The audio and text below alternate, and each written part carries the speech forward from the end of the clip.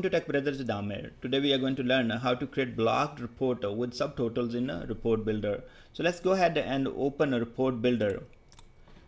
Here in the report manager we have the tab called report builder, and I'm going to go ahead and open that. This is going to start our report builder.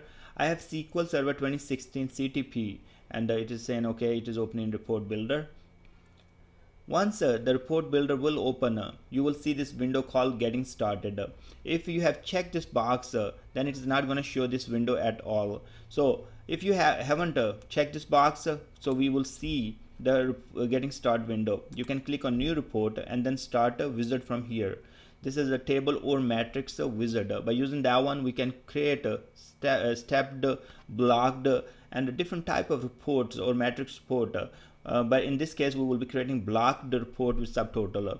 So I'm going to cancel this out, so we don't, let's say we do not have the getting started window at all. So I'm going to close this, and this is how the report builder will open. Now from here you can go to the file and click new, and this is how you will get to this wizard again. So click on the new report and the table or matrix wizard. Once you are here, you can select the existing data set if you have deployed to the report server. In my case, I do not have any data set that I have deployed to the report server. I'm going to create a new one. Click next. And here we have option to select existing data sources from report server. You can browse and select any folder where you have deployed your data sources. In my case, they are under data sources folder, and I have only one, sales. So I'm going to select that. If you would like to create a new one, you can click on new button and then provide the name, select the connection type. In our case, most of the time it is SQL Server. If you are connecting with Oracle or anything else, you can select that and provide the rest of the information, or click on the build button and then create a connection string. In our case, we are using the data source which is already existing on the report server. So let's cancel this out and select our data source. Hit next. Now we are in the query design window, and here we will see all the tables, views, or store procedure from the database if it has. In my case, I have only one table in this database, so I can see that it is called total sale, and I can click here to select all of those fields. If I would like to remove some, I can uncheck them. So let's say if we don't like these, some of them, we can remove them or add them. Here we have option to run the query, and that's good idea. Run your query, see the records, but you don't want to run the query for millions of records. So in this case, I have few records. I would like to go ahead and run it. Otherwise, I would like to go to add it as a text, copy my query, go back to the SSMS and run my query there. If I need to make some changes, I can always make changes in my query and run in SSMS SQL Server Management Studio and change anything what I like, and take the query back and put it back to the here in this editor. Also, we have option to run the query right here. This is going to be the same thing what we have seen. You can click here again, and then it will take you to the back of the original screen. Now you can move a little bit this one, give some space to yourself. There are other things we can apply here, but I'm not going to go there. We will discuss these things in next videos. So let's go ahead and click next, and now we have arrange fields. We have three type of boxes here. One is called row groups, another is called column groups, and values. As we know that we are going to create blocked, stepped, or blocked stepped report. In this case, we will not be using column groups because column groups are for matrix report. We are going to create tabular report that will be blocked report. Here I would like to have my region, so I'm going to select the region, and then I would like to have country under that. So we are creating groups. So here we have first group is region, the second group is country.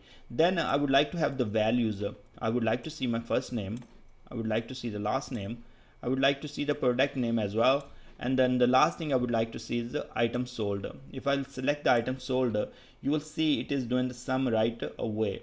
So in my case, yes, sum is fine, but if you want to change to the max, min, count, and all those different functions, you can use these functions here.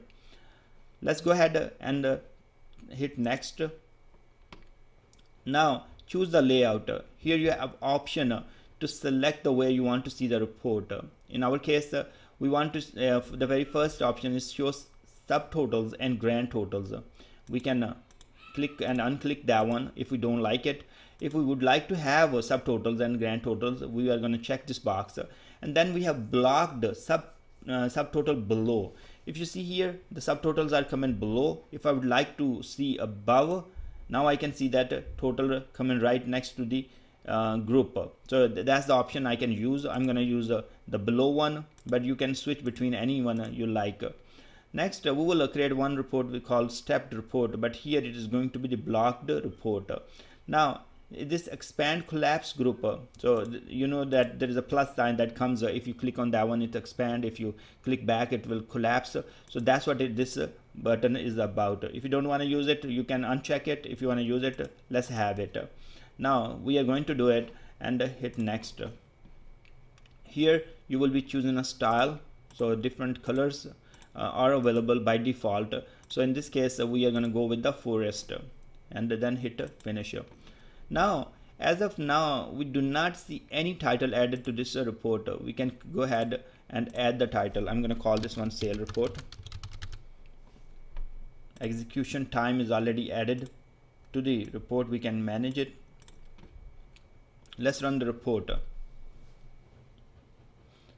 A blocked report is created. So you can see that Asia, the total is 10, Europe total is 19, and North America total is 11, and the grand total for all of them is 40. So this is a pretty good report in quick 2 or 5 minutes, whatever it take you to create it. And you can drill down this block report, and if you go ahead and and this is what I was talking about, collapse or expand. You can click and it will expand, and click back, it will collapse. So this report looks good.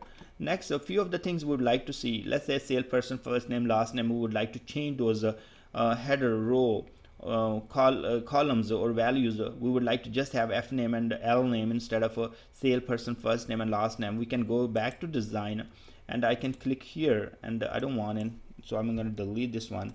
And also salesperson last name instead of L name, maybe last name is better. So we will change this one to last name, and this one maybe first name. So you can make changes whatever you like here. Once a report is created, you can take a look on the data sources, and we know that when we have this pointer, it is using the data source from the report server. So this sales data source is coming from the report server, and then we go to data sets, and as you can see, I did not rename this data set, so it is called data set 1. I would like to do it. I'm going to double click and call this one dset underscore sales, and hit OK. Now you can run the report again. You can see the report. We can see first name, last name are coming correct. And if you would like to make other changes, you can do it in design. Once you are in design, you can have different fonts, paragraph, center, and all those kind of things can be done.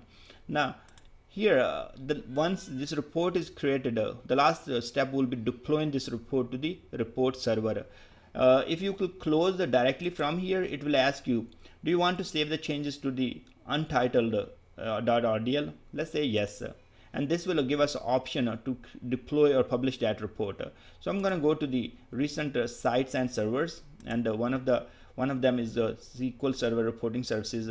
I have installed, and the folder is called reports. So I navigate to that one, and let's go back and give a name. So we call it blocked subtotal report, and we say save. Now let's go back to the reporting server by using the report manager, and here in the report manager we see that report. Let's hit this report. This report should show us all those values. Got it. Okay, now you can see that this is just working fine. We have a blocked report with subtotals and all. So this is how you will deploy your report to the reporting server and make changes. If you need to make changes, you can reopen it by using the report builder, and just open that report and make changes whatever you like. So once the report builder will open, you can go back and just open the recent, or let's say we go back here and say open, and now from reports we can open this one and make changes and redeploy or save it. Thanks very much for watching this video, and I'm going to see you guys in the next video.